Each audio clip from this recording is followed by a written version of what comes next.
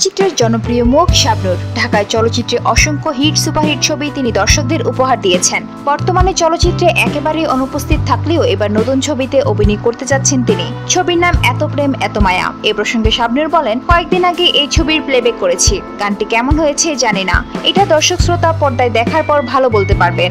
গানের পর এবার অভিনয়ের পালা। গরমের মধ্যে এই ছবির শুটিং করতে চাইনি। এছাড়া মাঝে অসুস্থ ছিলাম আমি, তবে কাজটা শেষ করা দরকার।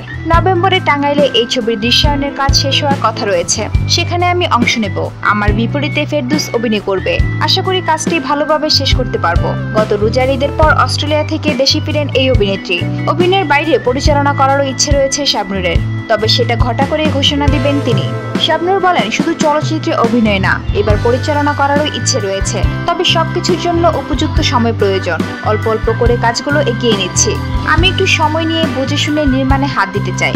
সুপ্রিয় দর্শক, আপনারা আপনাদের যে কোনো মতামত কমেন্টের মাধ্যমে শেয়ার করতে পারেন আমাদের সঙ্গে। বিনোদন জগতের আরো নিত্য নতুন খবর জানতে আমাদের চ্যানেলটি এখনই সাবস্ক্রাইব করুন। লাইক কমেন্ট শেয়ার করতেও ভুলবেন না। ধন্যবাদ।